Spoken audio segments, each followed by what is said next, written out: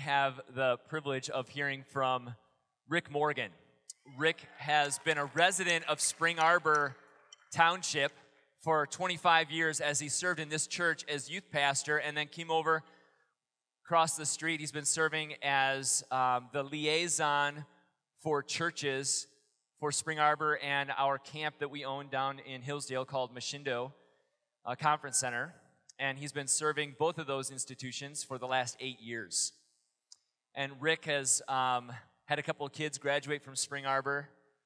And what I appreciate most about Rick is not that he's just a good speaker, not just that he loves his family, but that in the midst of life, he values prayer in every way. He has spent time praying for you this morning. I know, though I was kind of rushing back and forth between some things that I was doing this morning and coming over here, I know that he has been through these aisles, through the pews, that he has prayed for you and prayed that what message the Lord has laid on his heart would be something that you would value and might even receive this morning.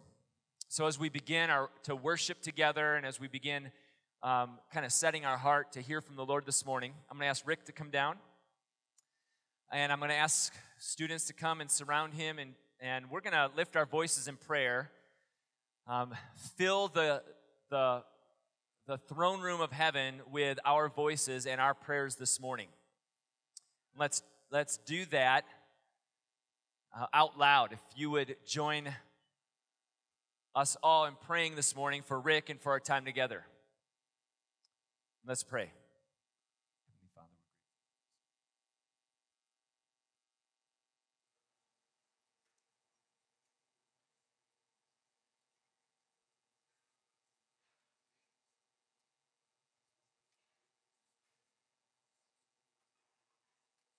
Heavenly Father, we come before you on this day, pausing here in the mid-morning time that we might direct our hearts, our minds, that we might direct our paths in this day toward you and your kingdom. So as we lift our voices in worship, singing our prayers, may our worship be an offering to you. And as we worship as a community, unified in spirit, would you also speak to us? In the middle of our worship, would you speak to our hearts? And as Rick comes to share his message, the message that you've been cultivating in his heart and in his life, would we, your children, have open hearts and open minds that we might hear directly from you. And as we leave this place, may that message be something that we use to nurture our relationship with you, the God of the universe who knows us intimately, who loves us deeply. Help us to understand better your grace and your truth. For we ask all of this in the powerful name of Jesus. Amen.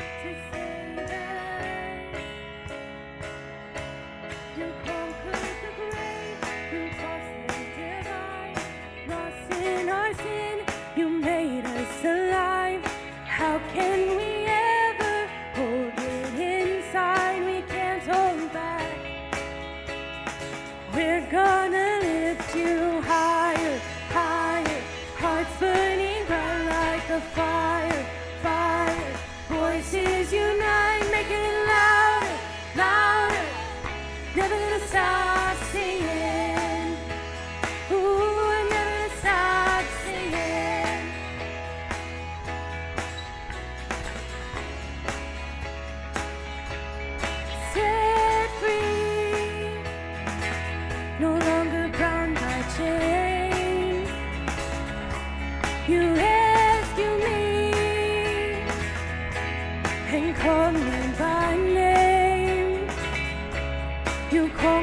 the grave, you crossed and divine. Lost in our sin, you made us alive.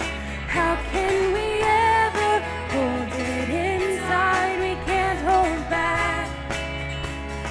We're gonna lift you higher, higher. Hearts burning bright like a fire, fire. Voices unite, make it louder, louder. Never gonna stop singing. Ooh, we're never gonna stop singing. Higher, higher. Hearts burning bright like the fire, fire. Voices unite, make it louder, louder. Never gonna stop singing. Ooh, we're never gonna stop singing.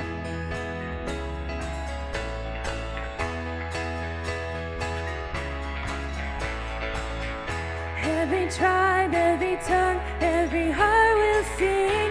Every knee we will bow to the risen King. Lift him up, never gonna stop singing. Ooh, we're never gonna stop. Every tribe, every tongue, every heart will sing. Every knee we will bow to the risen King. Lift him up, never gonna stop singing. Ooh, we're never gonna stop.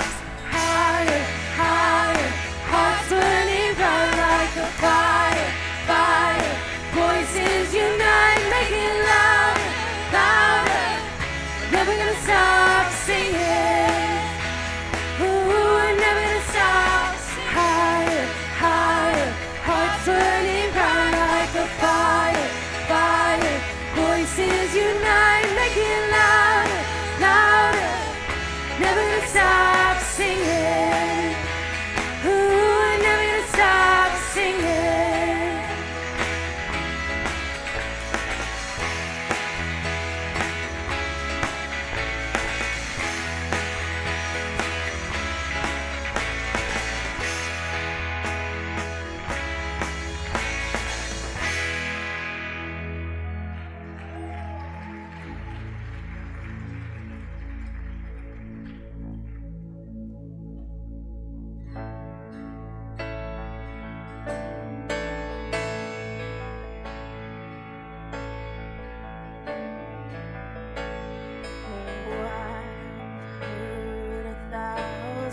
Stories of what they think you're like, but I've heard the tender whisper of love in the dead of night, and you tell me that you're peace and that I'm never alone.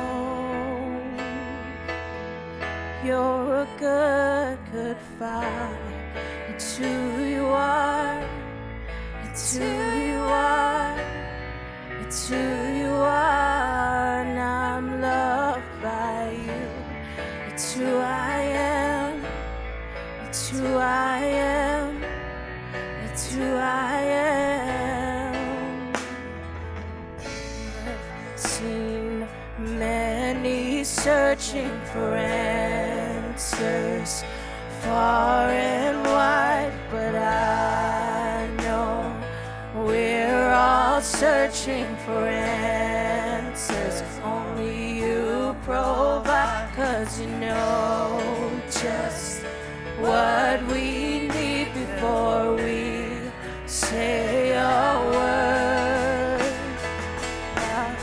Good, good Father, it's who you are.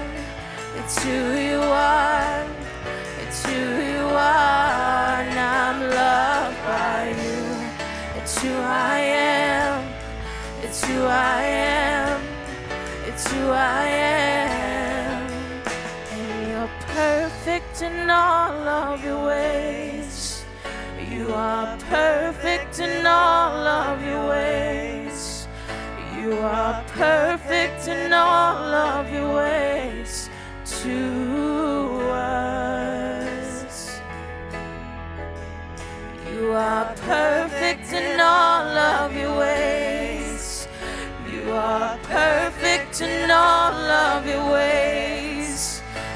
are perfect in all of your ways to us.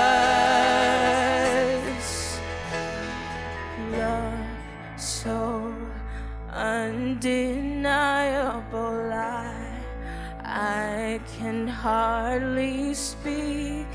Peace so unexplainable, I can hardly think as you call me.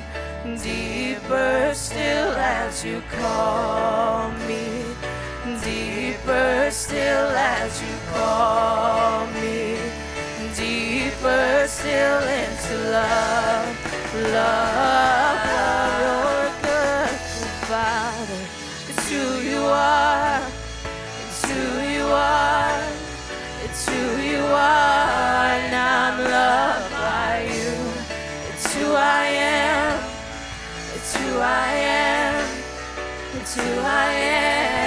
You're a good, good Father. It's who you are. It's who you are. It's who you are, and I'm loved by you. It's who I am. It's who I am. It's who I am.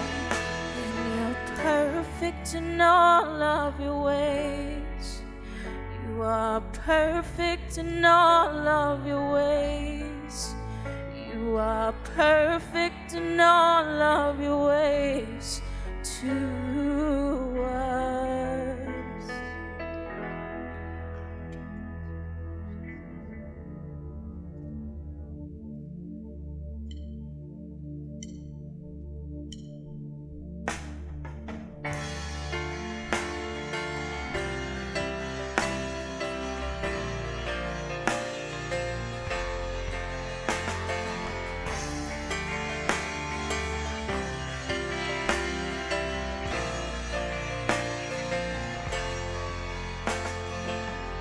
Before I spoke a word, you were singing over me.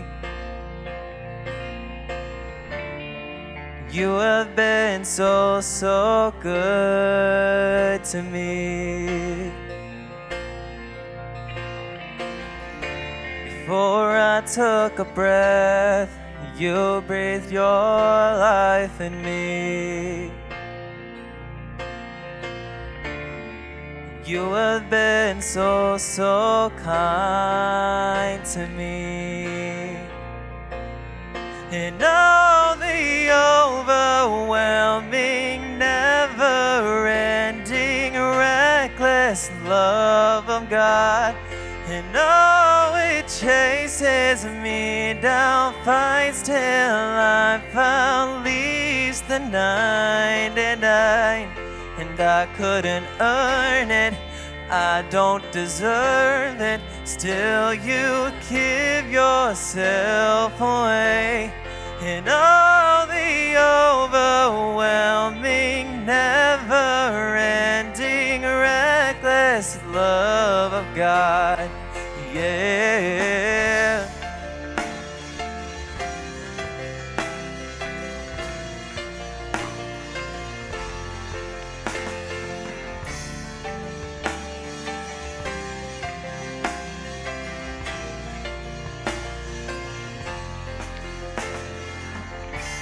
When I was your foe, still your love fought for me. You have been so, so good to me. When I felt no worth, you paid it all for me. You have been so, so kind to me. And all the overwhelming, never-ending, reckless love of God. And oh, it chases me down, fights till I'm found, leaves the 99. And I couldn't earn it, and I don't deserve it. Still you give yourself away in all the overwhelming, never-ending, reckless love of God. Yeah.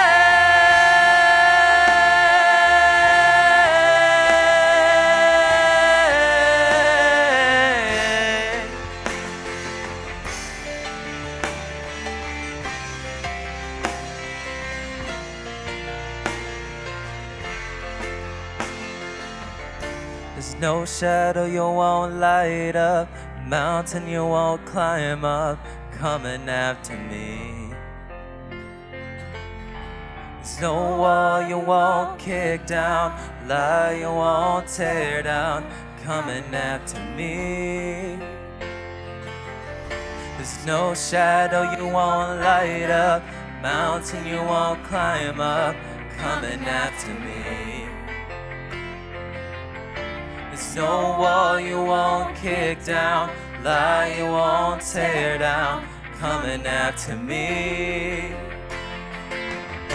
There's no shadow you won't light up, mountain you won't climb up, coming after me. There's no wall you won't kick down, lie you won't tear down, coming after me. There's no shadow you won't light up, mountain you won't climb up, coming after me. There's no wall you won't kick down, lie you won't tear down, coming after me. No, the overwhelming, never-ending, reckless love of God. And oh, it chases me down, fights till I'm found, leaves the 99, and I couldn't earn it, and I don't deserve it. Still you give yourself away in all the overwhelming, never-ending, reckless love of God.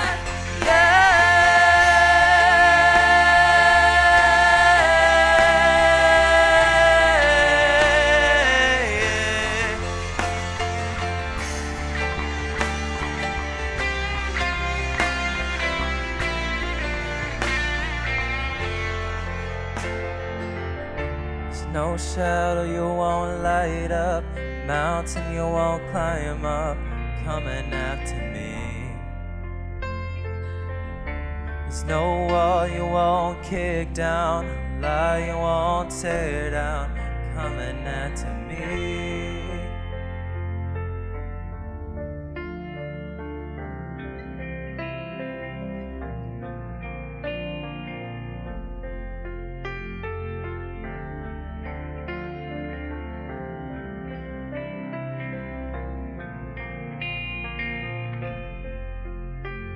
Thank you for your constant pursuit after our hearts. God, thank you for lighting up the darkness that's around us, for seeking after us, for calling us your children, calling us your own.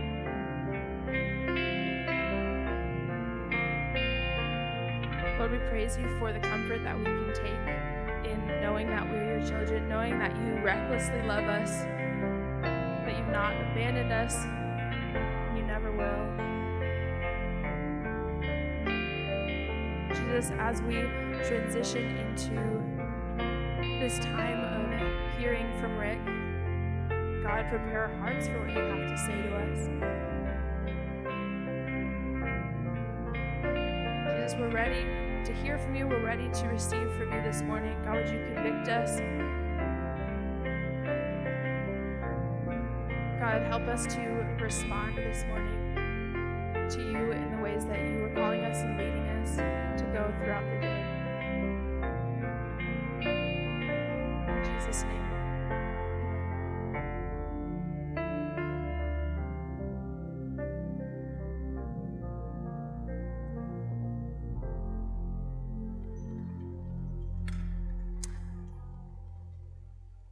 Oh, thanks, guys. You guys are amazing. I can't think of a better way to start off than getting to worship with you. I love the way you worship. Get the privilege of doing this all over the place as I travel and represent you to prospective students. But there's nothing better than get to do it here. As a youth pastor for 20 years, I loved having a group to call my own. It's really rough to travel on the road when you don't know people, and they look at you and say, yeah, tell me something I don't know, and then never have to pay attention to you again because you're just a guest speaker. But here I get to be with you, and I love that. Thank you. I love you guys. Soccer team, way to go. Mikey, nice save. Mother, put me in my grave with taking us to 0-0 in double overtime. I'm not happy about that, but congrats. In my real life, my other life, I'm a soccer referee. Why didn't anybody clap? Because nobody claps for the referees. I do that more now as a spiritual discipline because I get that same reaction. Every time you say it, everybody looks at you and say, why do you possibly? You can't get paid enough, and you're right, we don't. And it's more of a spiritual discipline now that I do it because I recognize of the many faults that I have, and they are many and sometimes obvious. I like to be liked by people a little too much, and I don't like people hollering at me. And so when you go be a referee, you recognize that half of the time, no matter what you do, half of the audience doesn't like you and will be hollering at you, and it's amazing. Well, a couple weeks ago, I was reffing a game just out here, a couple U10, U12 girls, something like that. And I know you won't believe this, but U12 parents are crazy. They think that it's the World Cup, and it's not. But there's this little girl, she's out on the field, and I'm the AR of this, running along the sideline with my flag. And this little girl starts weeping out on the field, which isn't too unusual at that level, unfortunately. She gets taken off the field, and she is beside me, behind. I'm running back and forth, and I just hear her talking to her friends beside her, and she's just going, my dad won't shut up. My dad won't shut up. And she's just weeping and weeping and weeping. And I hear the whole thing going on. She finally pulls herself together, comes up to midfield, and I'm going to let her back into the game. And I said, hey, can I just say, as the referee, that I know you're going to grow to hate someday as you grow up. You need to say something to your dad because we lose it sometimes. And he needs to know this. And it occurred to me that was exactly what I want to tell you today. I chose those songs on purpose. What we think Dad thinks about us writes the script. Right? We can leave. What we think Dad thinks about us writes the script. Genesis chapters 1 and 3, I'm going to unpack that a little bit today. And I want to give you the blueprint that I think God has put in mind for you and me. And I want to tell you what Dad thinks, because most of you know it and don't believe it. Genesis 1:1, in the beginning, God creates the heavens and the earth. And you know he takes all of Genesis chapter 1 to explain what those things are. Creates sun, creates moon, separates light, darkness, separates land, sea. Creates livestock. I don't know why he highlights livestock, but that's one of the things that he writes in there. And then he says it creates sea monsters. That's the word that's in your Bible there. Isn't that interesting? But what is most intriguing to me and what I want to highlight, I have a brilliant grasp of the obvious this morning. He says that it's good. He describes everything that he makes as good. And one thing occurs to me particularly, he doesn't describe it as perfect. Isn't that interesting? Perfect God has just created everything, and after everything that he makes, and especially after mankind, he creates man and woman, he says, that's very good. But he doesn't say it's perfect. Why? I think there's a number of reasons, but one I want to focus on really simply is this. Perfect indicates that something is finished and that it cannot be improved upon.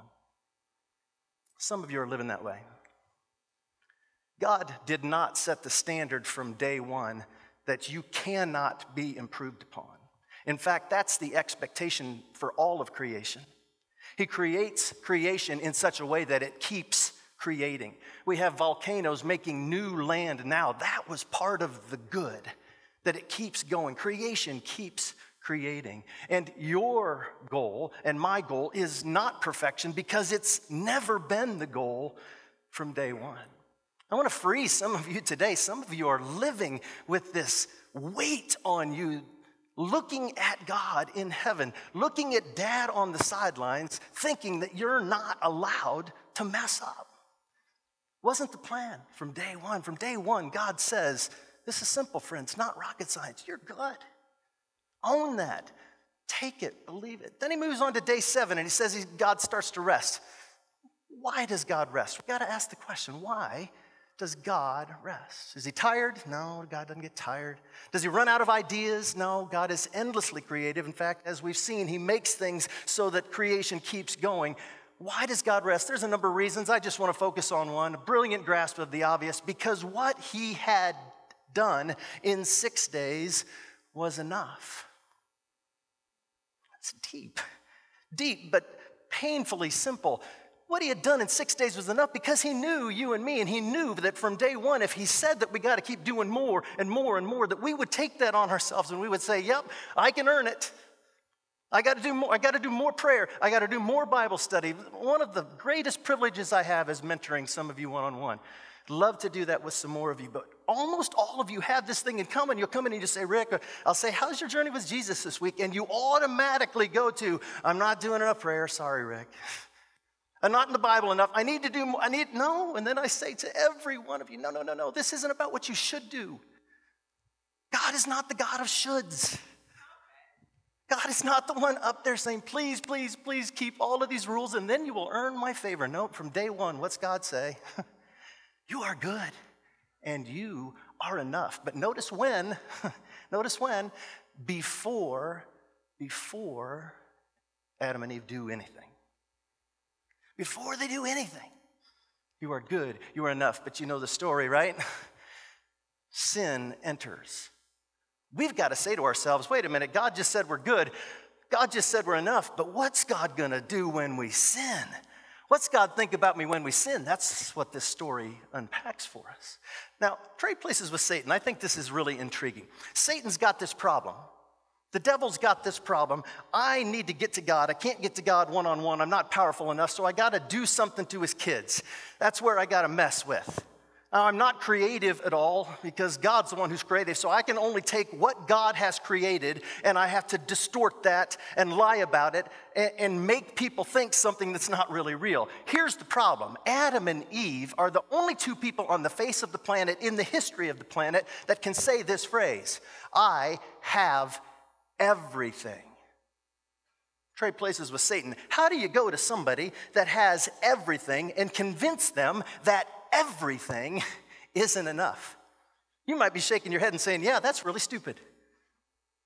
Till you think back to those recurring sins in your life, right? You see, when everything isn't enough, then nothing's enough. And when everything isn't enough, then the only thing left is God, to be God. And so what does Satan do? He comes in and he says, I can get you this way. Here's the only thing you don't have. Your eyes can be opened and you can be like God. It was power from the beginning. It was, are you going to trust me? Are you going to live in intimacy with God? By the way, bonus material, for which we were created. That's it. We were created for intimacy with God. Are you going to believe that, live in that, do all that you can to continue that relationship? Or are you going to say, no, I'm going to do it my way?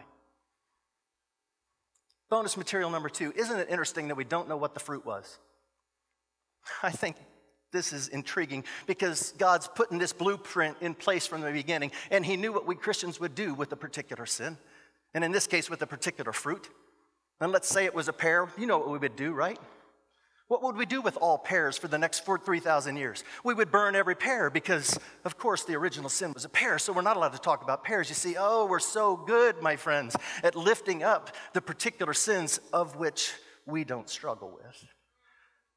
And we highlight those and we'll say, let me convict you about sleeping with your girlfriend or fill in the blank. I don't got to do that because that's God's job.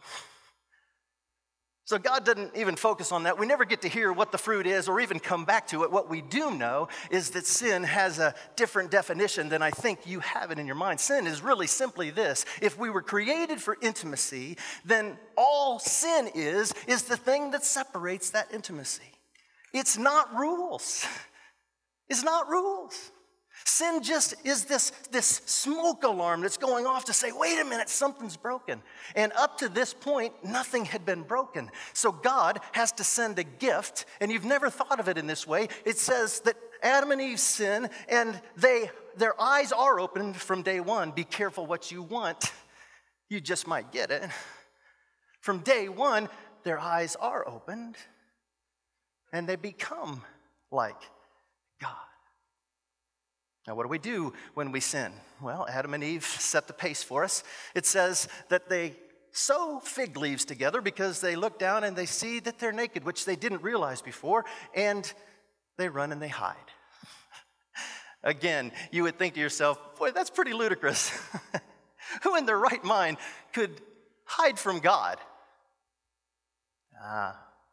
Till you think back to those recurring things in your life where you run and you hide and you think nobody knows, and then we try to cover it up and then we try to soften it. It's like taking a leaf. You know, when you take a leaf off a tree, what happens to that leaf, right? It dies, starts to crumble, but that's what we do. We get sin in our life and we try to cover it ourselves, and we try to cover it with things as stupid as a little fig leaf. And we sew fig leaves together, not thinking that a day from now, that fig leaf will be dried up and crumpled, and I will be naked and ashamed again. That's why shame came about, friends. Did you know? Shame is a gift. You've never heard, or rarely do we think about shame as this gift. You see, Adam and Eve didn't have the understanding that something had been broken up to this point. God needed to let them know that something was broken, so he gives them the gift of shame, which is this dark feeling that always leads towards resurrection. Now, see, guilt is from Satan. Conviction is from the Holy Spirit. Please do not confuse those two. Satan wants to make you feel bad about things that you shouldn't. As a bonus material number 3, conviction will never happen about how you look or how many pounds you have. God doesn't give a rip about that. Now, conviction may come about health. Be a little bit healthier, move me towards wholeness, but it will never be about the outward. Conviction will always come with the sense that there is promise, that there is hope, but you have to know that something's wrong. And if you're feeling shamed about something that has happened to you, or you have been you are the victim of something, that's guilt. That is not shame. That is not God. Let that go. But when that Holy Spirit comes and you know, oh, I've had that way too many times. I hate it, I hate it, I hate it. And that feeling comes deep in your heart and you go, you know something's broken. You got a choice to make. And Adam and Eve make that choice. They run and they hide and they try to cover themselves up. God answers this, and this is the most important part to me. What's God going to think about his kids when they've just messed up? Well, he comes with the first 2 questions that are recorded for humankind. The 2 questions are very simply this: where are you, and who told you that you were naked? Where are you? Who told you that you were naked? Why would God ask those questions? Bonus material number 4, when God asks a question, it's always for the benefit of the people he's asking. He already knows the answer. Why would God ask, where are you? Let me illustrate it this way. I am the father of 3 amazing, amazing daughters, all 3 uniquely made and considerably different from each other. And when they were little, we would play, like many of you, hide and seek in our little house. Now, when you're playing hide and seek with little kids, as you remember, there's 3 rules that are sort of unwritten, but everybody adheres to those rules. Number 1, for the little kid, rule number 1, hide and seek, the object is to get found. That'll preach all by itself. The object is to get found for a little kid. It is no fun for a little kid to play hide and seek and to stay lost the entire time. Number 2, if your eyes are covered, you think your whole body is covered, right? You've played that with little kids. And number 3, you typically hide in the same spot every time that you play.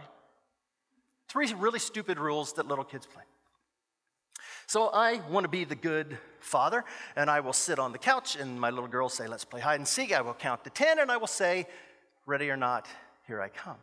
I open my eyes, and over to the side, my middle daughter, Brooklyn, has run to her spot. And her spot is a coat hook that is on the wall. We had coats hanging on the coat hook, and the coat hung down to here on her.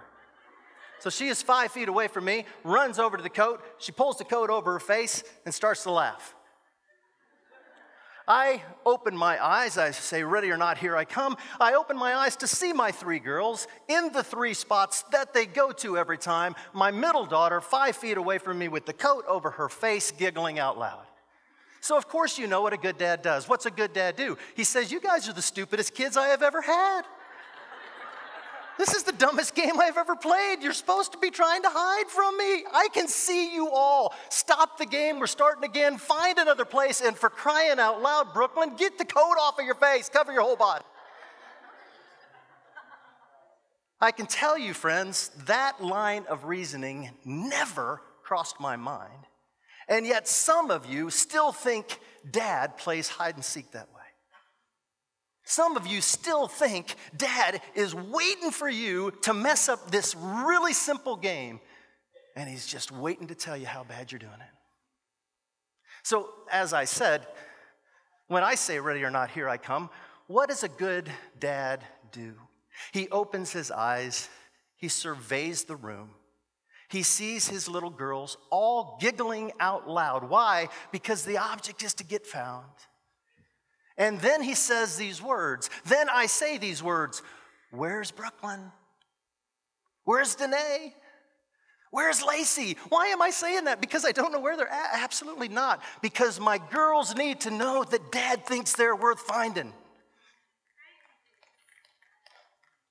Now listen, friends, when you put together that the object of the game is to get found, and you recognize that there's a dad that wants to find you, you win.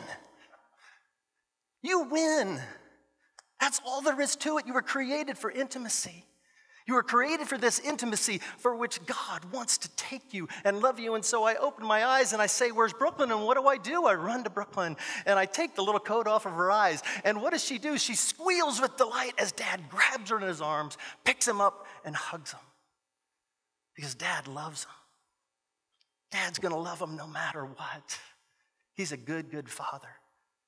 And that's who he is. And you are loved by him. That's who you are. Live that way. Let that begin to determine your script. Then God comes and he says, who told you that you were naked? Why would he say that? Let me illustrate it this way. My stories today happen to all be about Brooklyn. Some of you still remember her. She played here back in the day, soccer. And Brooklyn, when she was growing up, she was a tomboy. Don't know if we have any tomboys in the crowd.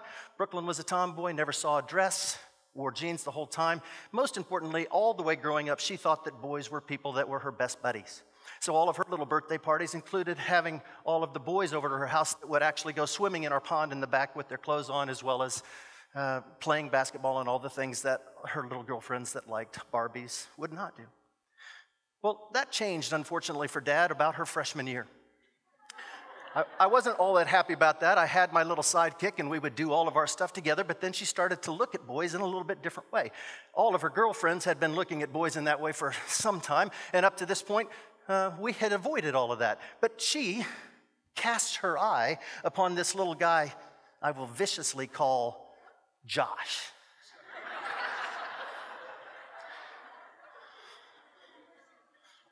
I'm so mad at him that that's his real name, just so you know. It's a long time ago. Josh and she look at each other across the room, and they do the stupidest thing. You guys still do this. I don't get it. They start talking. What is talking? You guys have like 17 levels of talking that I do not understand. I don't get it. Apparently, if you're talking, you're exclusive, but you're not dating, and I don't get that. Apparently, if you're talking, you're making out with each other, and you still don't call each other your boyfriend or girlfriend. Help me with this. I don't get this. Just call me old. Just call me old. I get it. I know. So Brooklyn and Josh are talking. Now, as every mature freshman high school relationship, this lasts about 3 weeks. You know it has to. But here's the kicker. Josh didn't tell Brooklyn that he was done. Here's the way he decided to tell her. I know you guys have never done this. You're way more mature than this when you were in high school. But Josh goes to the high school dance this particular weekend, and as it is reported to me, begins to dirty dance with another girl while he's talking to Brooklyn. What is right? Begins to dirty dance with this girl. Now, I know that this didn't happen in your high schools, but it starts to happen here. Brooklyn had friends that were not too happy about that. They responded a lot like that. Gossip starts to happen in this school. Thank the Lord that you guys don't do this, but gossip started to happen in this school. And to my glee, Josh's name was Mud. They weren't happy about this. Stuff starts to happen. This truly happens. Week later, 2 weeks later, it's the homecoming, snow coming, one of those things you put a crown on your head for some stupid reason. Those are dumb too.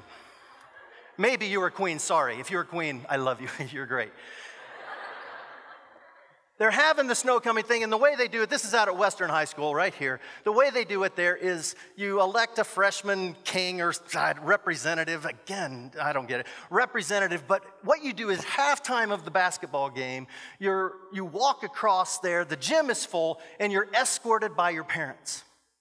This happens. You can't make this up. Josh happens to be the representative for the school, for the freshman class. And so his mom, I think single mom, is escorting her, but his mom has heard from Josh, I suppose, the gossip that has started to happen about her son. Now, she doesn't have anything to holler about, right? He's the idiot, but she is going to protect her son. So she's escorting across the gym floor, kid you not, and as she gets midway across the floor, she sees Brooklyn in the front row, and the mom points to my daughter and whispers, "I'm going to get you."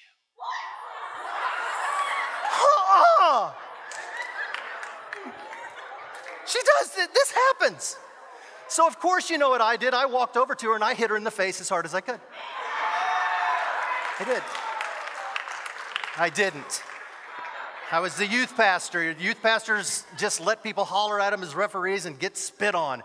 No, you can't do that. You got to be Christ in situations like this. Fortunately, I wasn't there. Maybe fortunately for her, fortunately for me. Brooklyn comes home and she says, "Dad, you will not believe what just happened." She's all upset. And you know what I said, right? Who said that to you? Who told you that? Who told you that? Now, you think I was bad.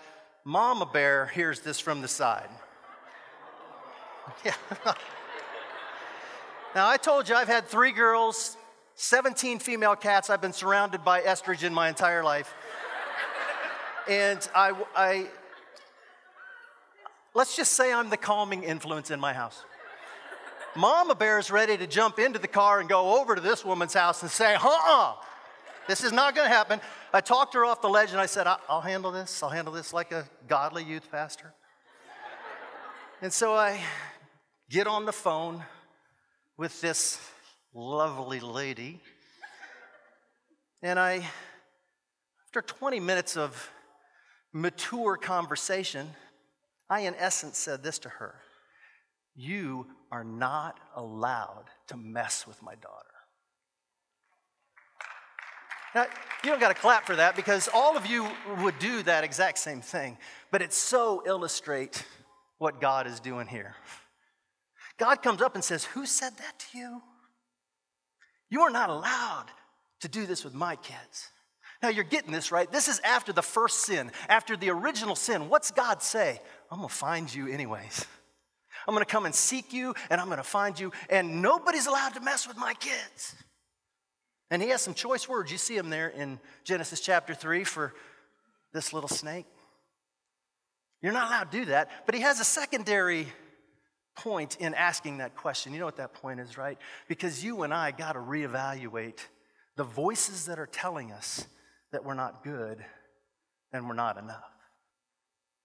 Wouldn't it be ludicrous if this mom got my daughter after that basketball game, took her into her room afterwards and said, "Hey, Brooklyn, I've changed. I love you. I really think that you should try some of this alcohol with me."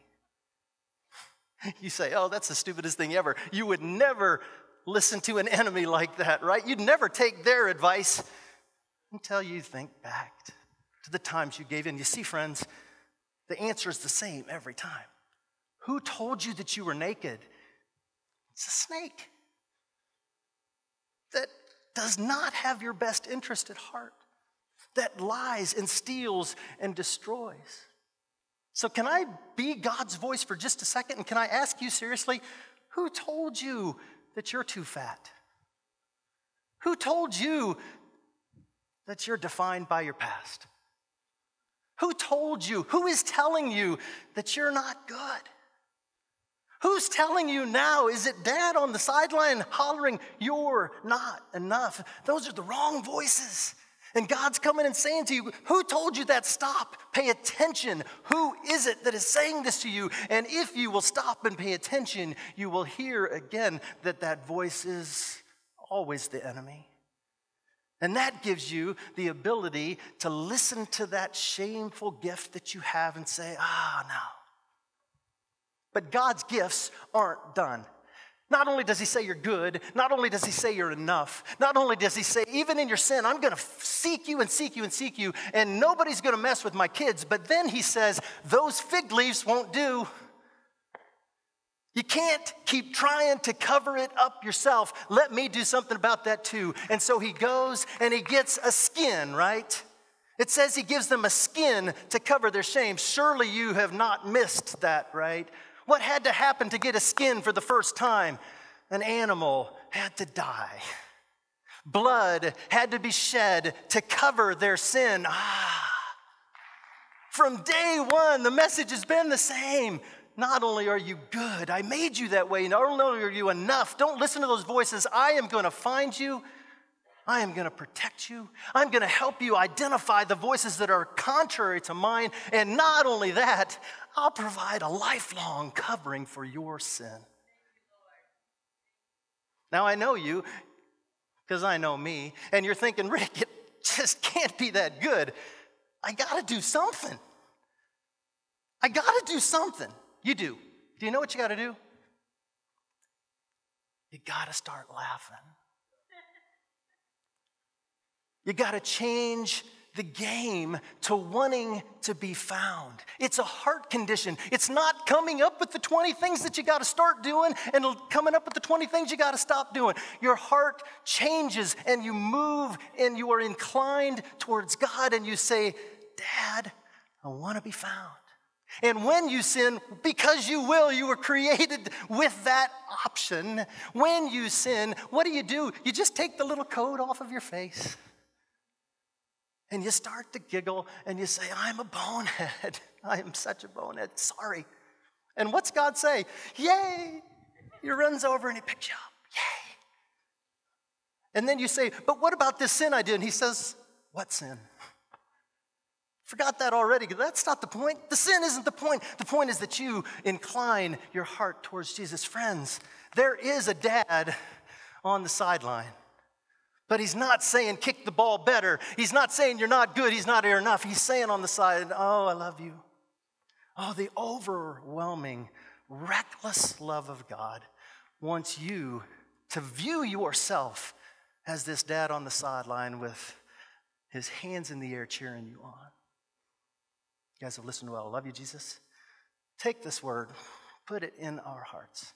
Let us be men and women with a script defined by you, born out of the blueprint of us being good and us being enough, all because of what you have done. We love you today. Amen. Amen. Let's stand. You're dismissed.